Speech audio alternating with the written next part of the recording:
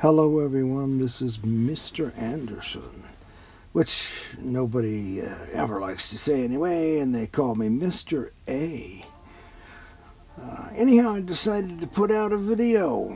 I should do that once in a while, I suppose.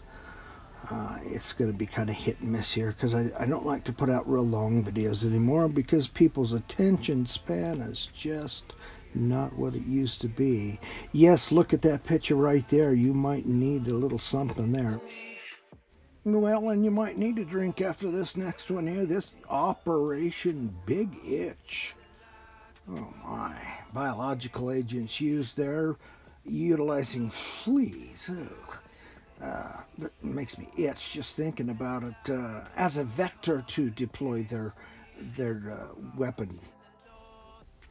I suppose it's just kind of makes me cringe the fact that they would use fleas as a way to deploy their weapon. And watch out for that sketchy guy in the background. Look at that. Please, Lord.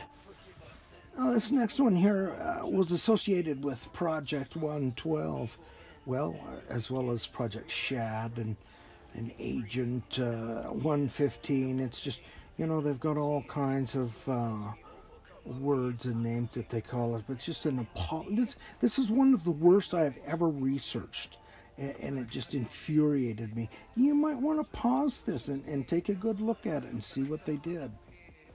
An actual field test of a biological chemical agent there in New York at the subway, at the bus station, at the airport. And those people didn't know what was going on, and they actively tested it.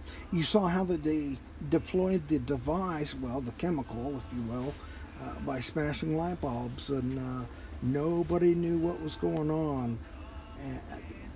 This is a new one to me. It's associated with Project SHAD and Project 112. Okay, and here's our next new word. Aren't we learning new words today? Here's your word. Psychochemical warfare.